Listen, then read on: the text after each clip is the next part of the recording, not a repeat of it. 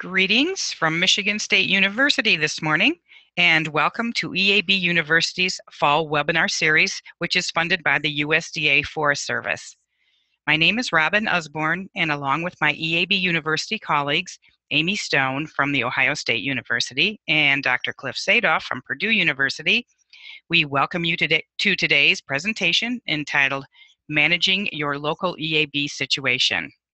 Our presenter today is EAB University's own Cliff Sadof, entomologist at Purdue University, who is well known for his work on EAB and EAB issues since the pest was found in the early 2000s.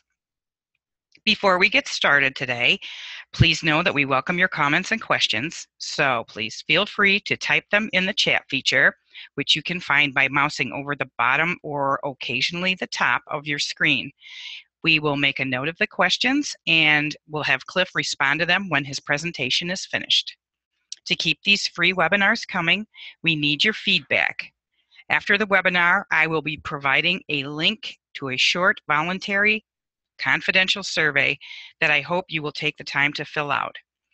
I will also send this link out in an email after the webinar as well, in case you're not able to connect to it today during the webinar. Also, if you're one of the first 10 people to fill out the survey, we will be sending you an EAB goodie bag, but we hope you'll give us feedback either way.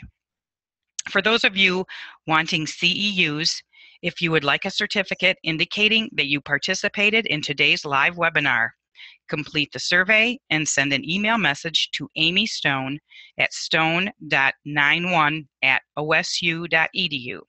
Certificates will be mailed to you within a week of today's program. This webinar is being recorded and will be available for viewing soon at www.emeraldashborer.info.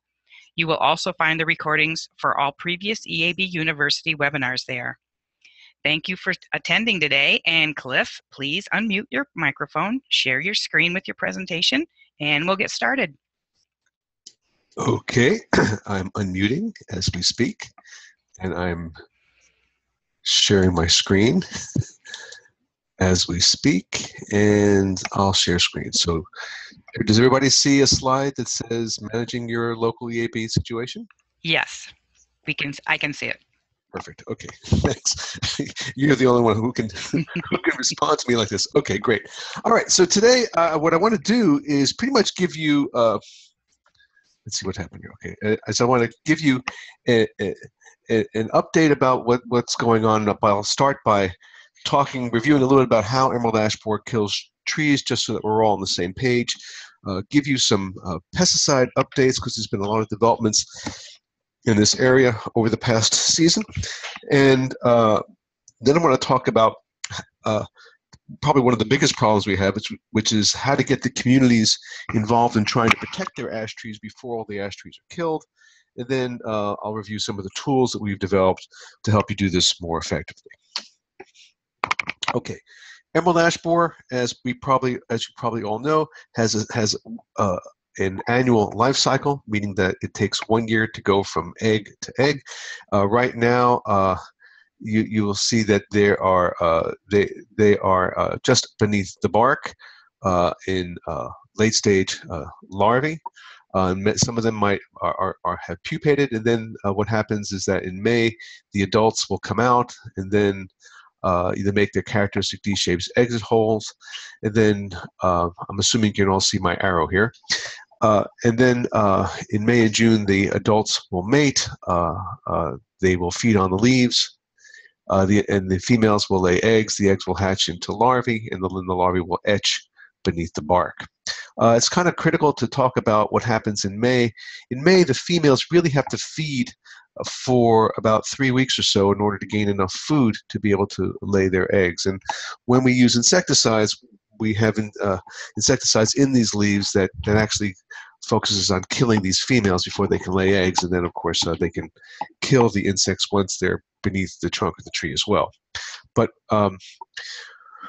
the way they kill trees is if you look in the right-hand corner of the slide, you see a little pizza-shaped wedge of a piece of wood, and in the center we have the heartwood, which is what holds the trees up, and then we have the sapwood, which conducts the water from the roots up into the leaves. And then beyond that, we have an area called the cambium, which produces the phloem, which moves the nutrients from the leaves down to the roots. And then, of course, we have the bark. It turns out that ash trees are a kind of a tree called ring porous trees, which means they have only one layer, one ring of active conducting sapwood, active conducting xylem, which is responsible for moving the water up to the leaves. So as the emerald ash borer feeds, as you see the larvae get bigger and bigger and bigger on the lower right, as they start feeding more and more into this EAB feeding zone, they begin to etch the xylem, the functional xylem of this ring layer, and they cut off the water, and that's what kills the trees. And so you can imagine that when you have a dead part underneath the bark and the live part on the other side expands, it pulls the bark apart and it cracks, and that's when you see these vertical splits developing. And one of the things you'll notice is the first signs you'll probably see is you might noticing some thinning in the upper canopy, and and that's largely because they tend to start feeding on the upper canopy first, and then they move their way down. Okay, so I guess moving back to that, I guess the other thing that's really important to note is that this is not like a defoliating pest. Defoliating pests, like say a gypsy moth or a Japanese beetle, which removes the leaves up from a tree, it's only a temporary problem because the trees can produce leaves again. They can re-leaf after a defoliation event. With the case of emerald ash borer, the part of the tree that produces the leaves, that particular branch, becomes too sick to produce new leaves. So when that part becomes thinned, I mean that part is essentially gone forever. So how can we protect trees from being killed? We've got this bulletin available at eabindiana.info and at Emerald Ash Borer website on insecticide options. This is a research-based information done by a group of us who have been working with emerald ash borer, and we give the latest science-based information. And one of the things we've been learning, I guess, has been some recent articles that came out by Deb McCulloch and Therese Poland that sort of clarified this a bit, is we now have a much better understanding of how these insecticides work. And we've got four basic actors. Okay, we've got imidacloprid and dinotefuran, which are both neonicotinoids. We have emamectin benzoate, okay, which is injected into the tree, and we have azadirachtin, which is a growth regulator based on the neem tree that's also injected in the trees. All these compounds have to move from the roots up into the leaves, and water carries the pesticides. So if you have a drought after you've applied this, it's a really good idea to keep it watered at least for a month after the application is made, so the material can get up into the canopy. Otherwise, the product just won't work. And it turns out that emamectin benzoate is probably the most toxic to the beetles. It kills the first larva. None of these insecticides kill the eggs, but this emamectin benzoate will kill the first larval instar, which is called L1, the second larval instar, the third, and even the fourth larval instar, L4. And just one or two bites will kill an adult. Dinotefuran will only the first two larval instars are being killed, and it just takes a few bites for the adults to die. And imidacloprid, the first two larval instars are killed, but it takes sustained feeding by the adults to be killed. Azadirachtin works in a much different manner. By killing insects as they molt. So all larval immature stages are in fact susceptible to this product, but it's non-toxic to the adult. It won't kill the adults, and it just reduces the fecundity of females, or the number of eggs that they produce. So let's talk about some good news.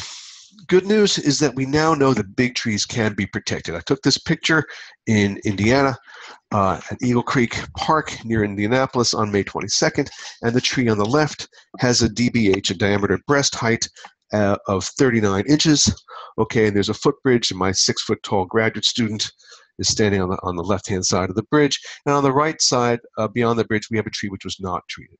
So clearly, by judicious application of insecticide, we can protect very big trees. So there's no real limit to the size.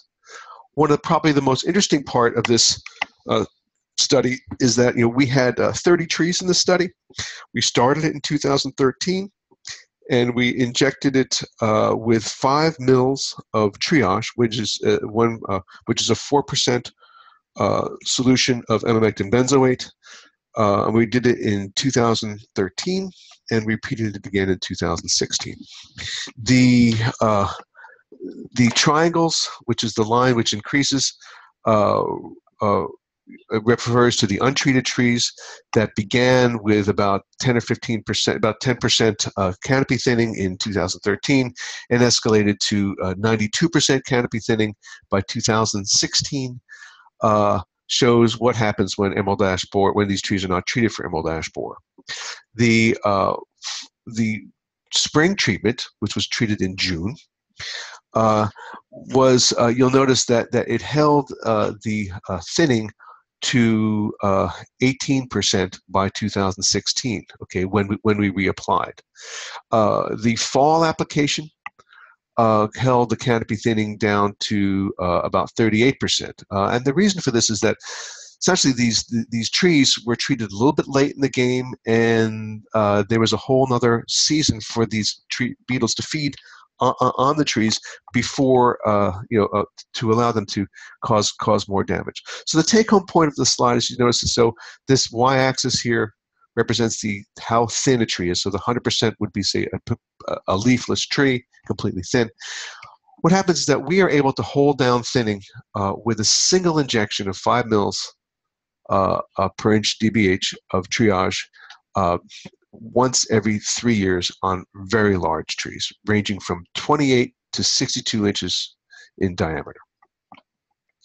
Okay, so one of the things that's important to note is that on the label it says you need to apply it every 2 years, and there's a process that's involved to thinking about changing the rates. But if you wanted to actually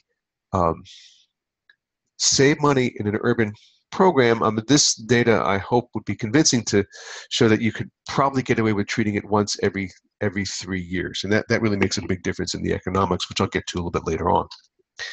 Second headline news is that there is another product called arbormectin produced by Rotam, which we are seeing. We did another study at a golf course near Lafayette. Trees about the same size, average DBH of about 32 inches, a little wider range in the number, in the size.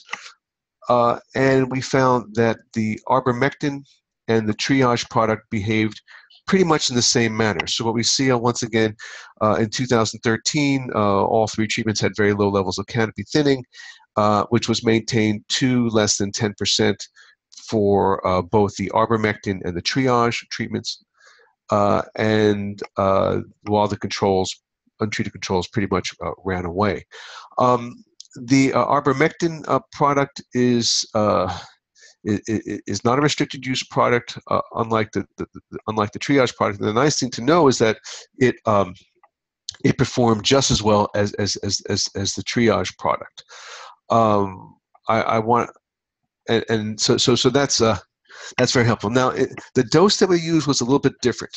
At the time when we were doing this, we were using something which was called the Chicago Protocol, which was on some of the older labels of triage, that would step up the rate of application from 5 to 10 mils on trees that were between 20 to 40 inches and between 20 and 30 inches based on the size. So it was a graduated protocol.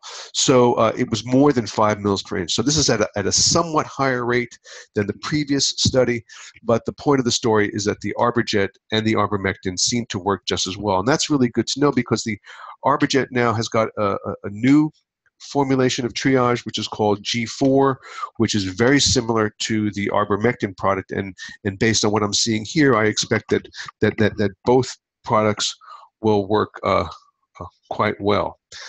This study here was done by my colleague Dan Herms at OSU, and what he found, this is sort of shows that even on that he did a study on some somewhat smaller trees, and he found that when you look at canopy decline, this was a single application in 2006.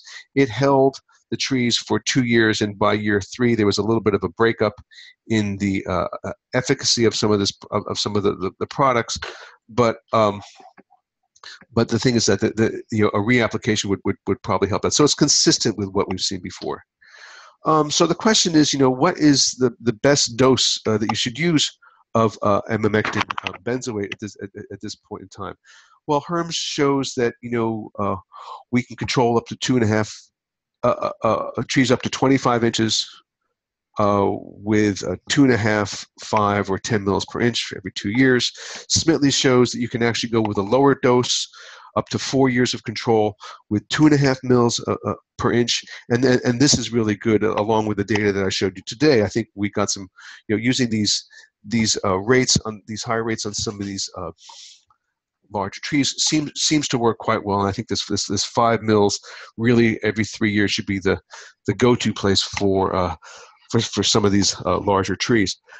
But there's another product that came out last spring called Boxer, which is formulated for the wedgel, and I have yet to see any data that support its efficacy.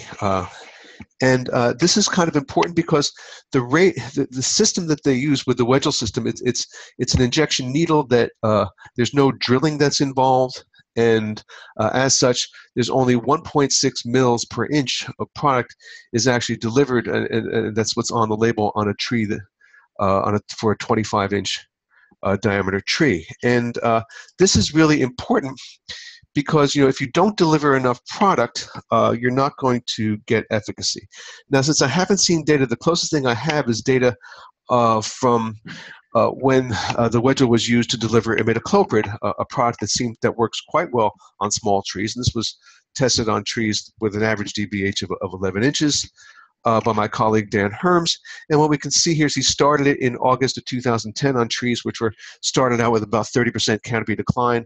And he found that both the Zytec drench and triage was able to hold the damage steady, but the pointer just simply did not deliver enough product. So unless, so I think that, there is a temptation to try to use Boxer because you use less product and it takes less time because there's no drilling, but it hasn't really been tested as extensively as the other products. So I would recommend not using it at this time. Okay, so we now are going to move to I'm going to switch a little bit from the technology of how to protect trees to how to work with communities. And if you think about protecting EAB in the urban forest, we have 3 things we have to do. We have to demonstrate feasibility of control with tools, and I think I've done that on the first part of this talk. And then we have to get the community to care enough about it to act, to get a call to actions early in the process so we can financially justify the expenditures necessary to save the trees. And early intervention, is fairly key for saving an ash tree. We have a smartphone app called the Purdue Tree Doctor, available at PurduePlantDoctor.com. And in addition to one of the we have 60 different genera of trees that we cover on there with 180 different plant disorders, but we have entries in there for the emerald ash borer. And on that we have I took this screenshot from the app, and it shows that in sites we can have, in a single site you can actually have quite a range of canopy thinning. And one of the things we run into is that when you're talking to clients or citizens in your community about canopy thinning, they have no idea what you're talking about. They barely even know what an ash tree is, let alone what thinning is. So we got lots of series of pictures, and this is sort of a composite picture that I like to use because on the left you can see a tree with about 10% canopy thinning. In the middle you see one which is 30%, then you see one which is 50%. That kind of shows pretty much the range of how thinning actually progresses. The other thing, using a stoplight analogy, on the left you see trees which are good with less than 10% canopy thinning have pretty much the best shot at being protected. Those with 30% thinning, you really want to call a certified arborist in at this point in time, because those trees, we need to know whether or not the tree that is still alive is worth saving. This particular tree, the canopy, the tree structure is still going to be there, and it's definitely worth protecting. But the one on the right, which is at 50% thinning, if we treat that tree, the green part of that tree will stay alive, but then the brown part, the tree without the leaves, part of the tree without the leaves will be killed. I mean, and it's not going to come back. So if you can imagine that tree with the dead part all lopped off, it's really not worth saving. So early intervention really is going to be key. So how do you get things moving? A couple of years ago, we developed a program called NAB, Neighbors Against Bad Bugs, where we were working with master gardeners and communities to get people aware of ash trees so that they would act before it was too late to save the tree. And this is a lot of fun. This is the former city arborist of Lafayette, Belinda Kiger, and the mayor, of Lafayette, Indiana, and we're tagging trees to promote awareness and what ash trees are. We had lots of community events, and it was a lot of fun. We used a lot of social media and local media to get the word out, and it really got the community aware of ash trees. This sort of has been developing over time, and this map as a map of Indiana, and the green part is what Phil Marshall, our state plant health, our state entomologist, former state entomologist, likes to call the EAB death wave. He flew over the state, and the green part is where emerald ash borer has killed the majority of the ash trees already. So most of the state, has a lot of the ash trees have been killed throughout a lot of the state. This is what he calls the death wave. But in 2008, we had the city forester, Chad Tinkle, was working with local communities to get community bids so they can get save from bulk pricing. In Indianapolis, this was repeated in 2011, where there was a community organization working with trees called Keep Indianapolis Beautiful that partnered with the Indy Parks Department, part of the city of Indianapolis, as well as a neighborhood association in the King Park area, to work together to assess trees and determine which trees needed to be saved and which trees needed to be removed. And then in Evansville now in 2016, there is which is where the star is on the lower left part of the Indiana map.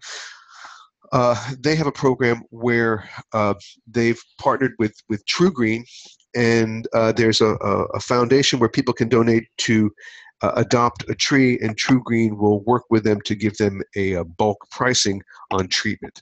So you can see things have changed over time now that we are found that it's much more reliable. We can more reliably demonstrate that we can actually save trees.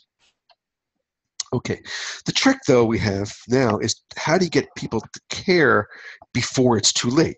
It's really easy to tag trees to indicate the scope of the problem, but it's very difficult to get them to communicate a sense of urgency. And I'm going to show you some slides that really communicate this. Okay, just a little personal. My father lives in New Jersey, where emerald ash borer was just found, and I visit him in the summertime. I always visit him as much as I can.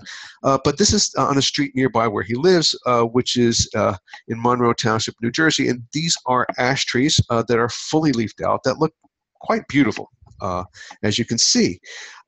This is the time when you really have to mobilize people to protect your ash trees, and it's very difficult to do. I mean, looking at these trees, they look perfect. Okay, well, it turns out that the arrow on the upper left side of this photo over here is where I took that picture. These ash trees right over here, and then about 400 yards away, I actually detected emerald ash borer in a parking lot in September of 2015. So, I happen to know that emerald ash borer is only 400 yards away from those trees. And, I would advise these folks to actually treat those trees in order to protect it. But it's very difficult to mobilize people because they don't really see any problem. They say, my tree looks great. How can it possibly how can they possibly go wrong? How could you compare my beautiful trees in my lawn to those crappy little ash trees that are in the parking lot that are half dead from other reasons?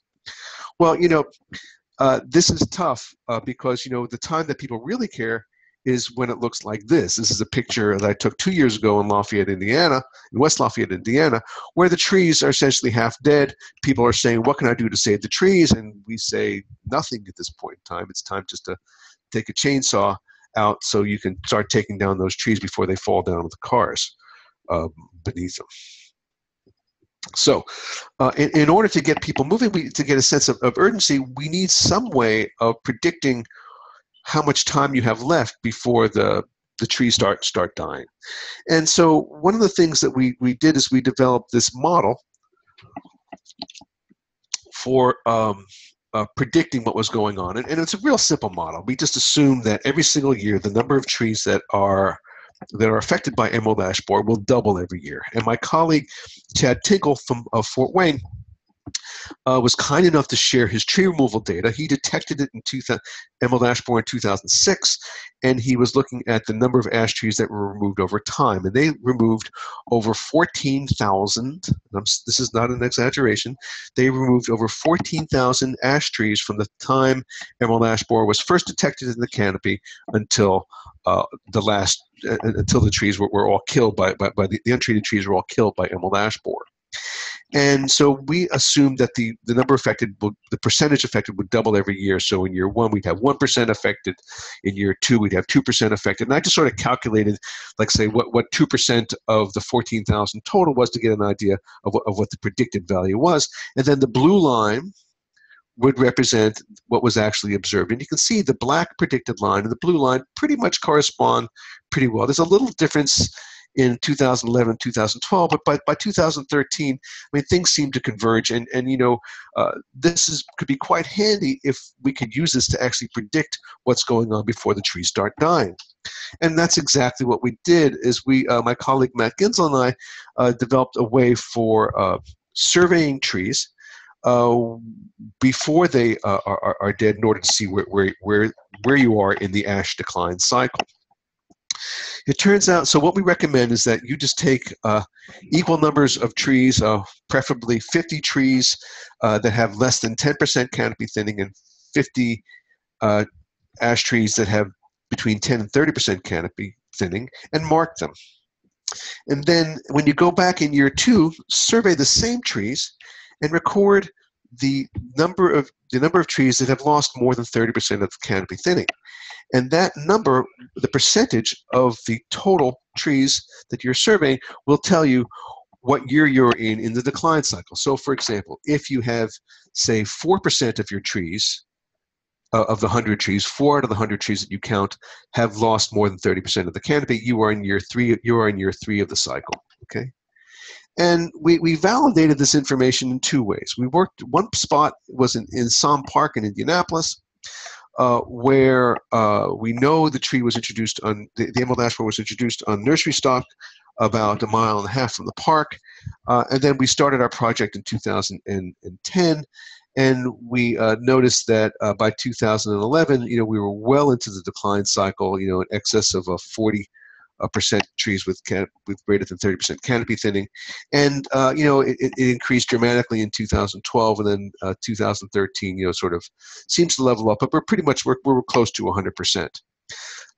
We did this again in 2000 at another site in Lafayette, Indiana, before emerald ash borer was actually detected, and we started the project in 2010, and we found that the canopy decline in 2011 pretty much matched pretty well what we call the predicted model. But in 2012, we had a bit of an aberration. We observed a lot more canopy thinning than we expected. But that 2012 was a huge drought. But that was followed by an awful lot of rain, and trees actually seemed to recover a little bit. But once by 2014, 2015, it started getting on track again. So we really think we have a really good way to tell people what's going on. This is really important because, in the early years, when there is less than 8%, of the trees losing more than 30% of their canopy, it's kind of difficult to detect. Okay, that's when we have lots of time and lots of options, but it's relatively difficult to detect emerald ash borer. It's easier to detect later in the season when you have 16 or 32%. 32% means 1 out of every 3 trees has lost more than 30% of their canopy. I mean, that's really easy to see. 1 out of 6 trees is also fairly easy to see, but 1 out of 12 ash trees is a little at year number 4 is a little bit more difficult to see. So one of the things that and then really by the time you get to year 7, when 2/3 of the trees are gone, there's only a third left. Really, it's too late to protect these things. So one of the things I wanted to know is are these interventions worth it? And I use this. We have this program called the Emerald Ash Borer Cost Calculator, which I think I've talked about before, that uses this model that this ash decline model to predict the progression over time of tree loss. And then we provide instructions on here on how to stage your infestation. So the procedure I discussed today is actually clearly specified on that link over there, and this is available at eabindiana.info. And the model, just uses assumes that in the first 10 years of the cycle, we're going to have to be very aggressive in trying to protect our trees from emerald ash borer. And that means, using the emamectin benzoate once every 3 years, especially on the large trees. And then after so what happens is, if you look at this graph over here, I've been showing you these graphs of the y-axis represents the percentage of affected ash that, say, have lost these squares, the ones that have lost more than 30% of their canopy. It goes up to 100% by year 8. The diamonds would represent the hypothetical population of emerald ash borer in the area, in the community. And, the population will decline after 10 years or so. This is sort of a vague line. We don't know for sure, but after 10 years or so, when most of the ash resource in the area has essentially been killed, and there's nothing left for the emerald ash borer to feed on. And then, so after this period of time, the population of emerald ash borer will go down. It never goes to 0, and it'll probably go back up again over time. This part we're kind of hazy on, but what we do know that there's going to be a greatly depressed abundance of emerald ash borer, and the trees should be able to get by with less insecticide use. So we assumed that we had 1,600 ash trees in this model that I used to sort of to demonstrate, to test to see whether or not it's worth saving the trees early in the process or late in the process. And I assumed that it costs $5 per inch to treat a tree, assuming we had a bulk pricing using a municipal rate. And we would treat these trees every 3 years through year 10. And then in the maintenance phase, we would treat them once every 5 years, assuming we have to do a little touch-up every now and then. And we're going to assume the treatment saved 95% of the trees, okay? And the annual mortality of replaced or saved tree was 5%. We're comparing what happens if you reactively replace the ash, means replace the ash that are unsalvageable or poor, or proactively replace them over the remaining years where the trees are being attacked. And then, or you can save all trees with a DBH of greater than 12 inches, so saving just the larger trees. And what we found, so the black line represents the annual cost of removing and replacing the trees as they die. And you see that early in the game, the first 4 years, when there's not much insect injury, costs are low, but once the trees all start dying, costs just go through the roof. If we start this in year 5, because we're compressing the removal of the trees into fewer years, the costs annual costs are more expensive. If we proactively replace the trees, remove and replace trees over time, okay, just removing and replacing equal numbers of ash trees over time, the costs are a little bit more level over the cost, because we don't have to have, because we're paying more early on for removing the trees. We don't get this big peak later on. Same thing happens if you start in year 5, but the annual costs are a little bit higher. If we treat every 3 years, we see that there's some peaks of costs when we start treating, but after time, we have intervals where we're not really treating as frequently, and the costs are low, and this is echoed in year 5. On a cumulative basis, what we see is that the cumulative cost represents the sum of all the costs over time over this 25-year period, and we see that removing and replacing the trees costs far more than it does to save the trees over a 25-year period. Okay, if you start in year 1, and also if you start in year 5. Okay, so I think that clearly we can the costs are going to be lower over time, and then of course the benefits are also going to be higher over time if you actually save your trees. If you save trees, this graph represents the total tree diameters. In other words, if you would just measure all the tree diameters and line them up end to end and see how long that would be, that would tell you how much forest, rough indicated amount of forest that you would have. So you basically have a lot more forest, which is the blue line, which is the saving the large trees, than you would have if you had not if you removed and replaced the trees. So I think that the point of the story here is that saving trees with insecticides costs less than removing and replacing them and gives you more benefit.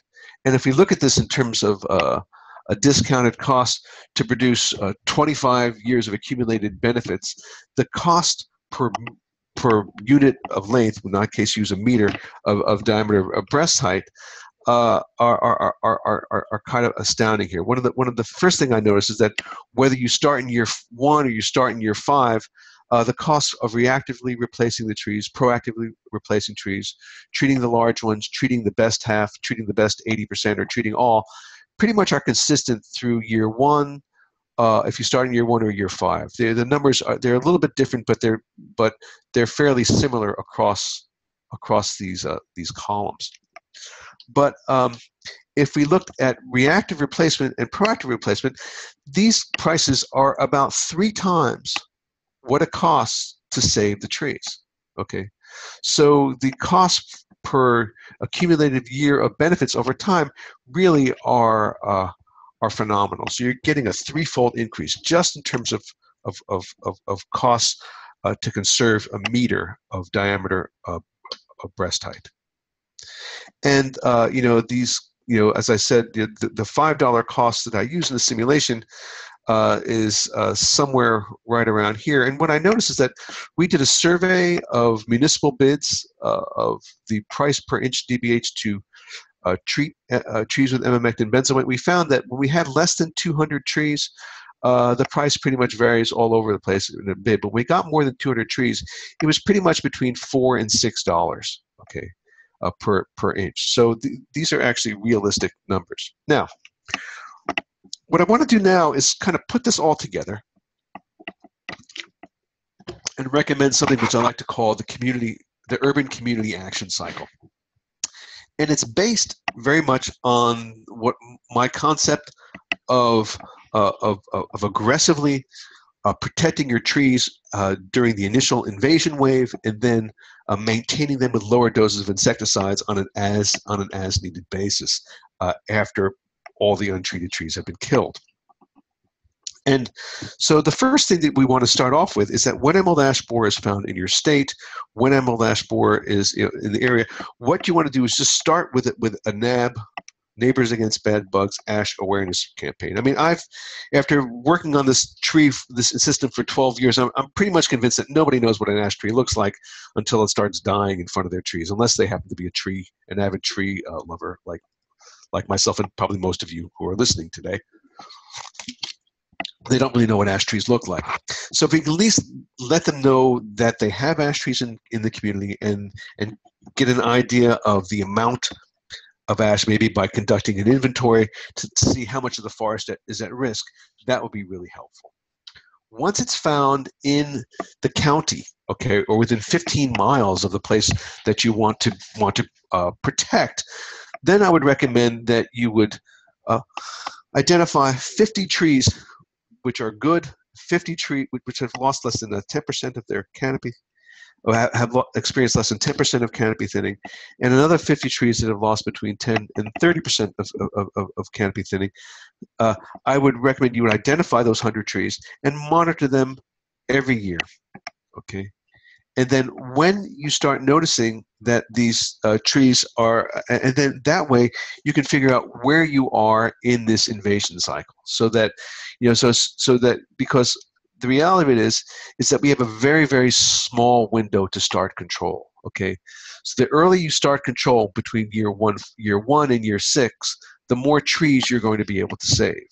And as you approach year 6, when a third of the trees have lost more than 30% of the canopy, that's pretty much the end of your opportunity window, and then you wind up having to sort of having to just replace all your trees. So I think that this is what I would recommend if you want to use the latest thinking on this thing. This is how I would proactively prepare my community. So in summary, the technology for protecting large trees is advancing, and there's hope for communities that must see the browns of the branches, the browning branches, before they act. I would really recommend that if you have any PR, public relations, or media outlet, you would want to publicize as much as possible all trees that are dying as soon as you start seeing them, because that's how you get people to be concerned about it. Because it's really hard for them to imagine their beautiful trees dying, as I showed you from those pictures in New Jersey. Senators can monitor and stage infestations with visual tools, and the smartphone apps they're great. You can have the phone in your pocket. You can show your citizens or your clients what damage looks like, so they can actually see what it is you're talking about, because it really is it is fairly complicated for somebody who's not familiar with working with trees. And then I think the cost calculator can be used to help you inform decision making to decide what proportion of the trees you want saved and which ones you want to remove and replace. Okay, this work has been done with an awful lot of people in a number of states, supported by NIFA and the Forest Service. And with that, I'm happy to take questions. This is just a plug for EABU. We know we've got 2 more webinars coming up in the next few weeks, and I just wanted to keep it on so you can sort of mark your calendars. Thanks. Thank you, Cliff. We have one question up here that says, the table from John Woodmansey that says, the table looks like trees were treated every other year. That would imply a once every 2 years treatment, would it not? I'm not sure which the table. It would have been earlier in the presentation. Okay, the table. No, the trees. Okay, the tables that are the label states for ivermectin benzoate is that trees should be treated every other year. Okay, the research that I showed in Eagle Creek and the one that I showed in Lafayette Golf Course, these were treated once every 3 years. So I'm not sure what the question is. So I'm not sure what table he's referring to, but I think the take-home point is that you can save your trees if you treat them once every 3 years with the ivermectin benzoate. The other products, now this is, when I'm talking about ivermectin benzoate, I'm really focusing on professional applications on large numbers of trees. Homeowners have really good tools available. They can still use imidacloprid, or if a contractor wants to use dinotefuran, but these products have to be applied every single year. The imidacloprid works best on trees that are less than 20 inches in diameter, and if you skip a year, you stand to lose your trees. But homeowners who want to do it themselves, I mean, they can. The closer you get to a 20-inch DBH tree, the dicier the imidacloprid control gets. But that's that's just saying that in many cases homeowners can still protect their trees by doing it themselves. Any other questions? There we go. Now yes, we do. We have another question. It says, Beth Mays asks, is there any chance that these pesticides can biomagnify and affect the woodpeckers that feed on the larval stages? Now, just before you answer, I just want to say that there is a document on the emeraldashboard.info website called Potential Side Effects of EAB Insecticides, that's a frequently asked questions that does answer this as well. But if you had any more insight, Cliff, that'd be great. Yeah, well, the term biomagnify refers to, I often like to think of it in terms of fish, okay? And, like they have a saying, you have the little fish are eaten by bigger fish and yet who are eaten by yet bigger fish. And if you have a fish that eats a small contaminated fish, each predator in that chain of predators would wind up accumulating more and more of this contaminant. Okay, so in order for so the question is that, so I guess what you're asking is there enough imidacloprid in is there enough emamectin benzoate in the larvae that the woodpeckers are feeding on in order to allow them to accumulate them if they eat multiple numbers of larvae? And the answer is that when you treat a tree with emamectin benzoate, because we now know that emamectin benzoate kills all 4 larval stages, there will be these larvae are dead. Okay, so they're dead, they dry out, and these woodpeckers are when they search for live larvae. So the chances of them eating enough half-dead larvae is I think is somewhat small, because because the larvae can't even grow in there. So the beetle lays an egg, the egg has to hatch into a larva, and the larvae has to grow. But if there's any emamectin benzoate in there, the larva is going to die before it grows. So there's only maybe 1 year when there may be multiple stages of larvae if you're treating later in the infestation process. But if these trees are protected and treated proactively, these woodpeckers simply aren't going to see the larvae because there will be none in there. Okay. We have another question. Sure. How long can a tree be treated before the treatment damage itself causes the tree to decline? How long can the tree? So this is in reference to injecting the trees. Well, it turns out that there is a paper that was that's coming out in arboriculture and urban forestry that examines the impact of drilling these 1.5-inch long holes in the base of trees. And what they found is that the tree heals over quite well, and that there is no so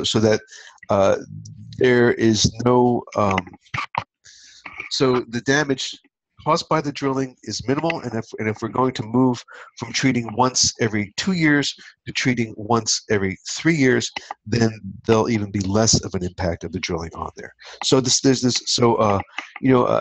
of you who get arboriculture and urban forestry, this is a referee journal from the International Society of Arboriculture that demonstrates that this mode of drilling does not harm the tree. So if it doesn't harm the tree, I don't think that there's really any limitations. And we're really talking about treating once every 3 years just during that 10-year invasion cycle. So we're talking pretty much about 3, maybe 4 treatments. Okay, and then afterwards we're going to be treating once every 5 years, which gives the tree plenty of time to recover. Okay. This is another question that is related to treatments affecting other insects and species in the environment. Any problems with homeowner treatment, and in parentheses it says imidacloprid, affecting bees? And I remember we do have an Emerald Ashboard University webinar that kind of is related to that as well. So yeah, okay. Well, there's 2 things going on with that. Okay, David Reed, did some work on this, and one of the things that we know is that ash are wind pollinated, so that bees are not the primary pollinators, not the primary mechanisms of exchanging pollen. But if bees are presented ash pollen, they will try to use it. So the circumstances under which that comes would be during a limited time of year and in limited locations where the only resources that it's available for the bees are ash, and that's a relatively rare event, especially in cities. Okay, and actually in cities, it's going to be a rare event in the forest. Because it's expensive to treat trees with insecticides. There's just going to be a small subset of trees that are going to be treated at all. So, so the thing is that if you're injecting a tree or you're using a soil-applied insecticide, you want to be aware of this. But I think in many cases there are many other resources that are available. Well, that said, one of the things that people do, especially around the home, is like a lot of people like to plant flowers around the base of their trees. So if you have a say iris, or you have a nice annual flower bed of shade, let's say impatiens, you're putting under your ash tree, I would recommend against using a soil drench around those trees, because what that will do is that will contaminate those annual flowers or those perennial flowers for the whole season, and they will kill bees. All right. Okay, not the ash tree above it, but the flowers below it, because the bees are seeking out those flowers. And in that case, an injection of the insecticide, which stays in the tree, would minimize any effect on the pollinators. Okay, I did find the recorded webinar on that we have, and it's the Reed Johnson effects of EAB treatments on pollinators, and that was on October 1st of 2015. If anyone wanted to go back and look at that recorded webinar, he did quite an extensive he did quite an extensive look at that. Yeah. Yeah, I remember he had this graph where he actually looked at the relative abundance of pollen over time during the course of a year. Yeah. So. And how much of that was supplied by ash trees. Yes, and he also said that also a lot of that information, as far as finding out, any is still being researched too, as far as the extent of this. But so. Yep. So, okay. I'm not seeing any more questions. If anyone has any more questions, you can contact Cliff if you wanted to type your email address into maybe the chat, and then you'll send everybody the email about the survey link, right? Correct. And I did put that survey link in the Zoom webinar chat if folks want to go to that as well. Right, it's there now. And if there's not any more questions, I will close in just a minute if folks are still trying to get onto that survey.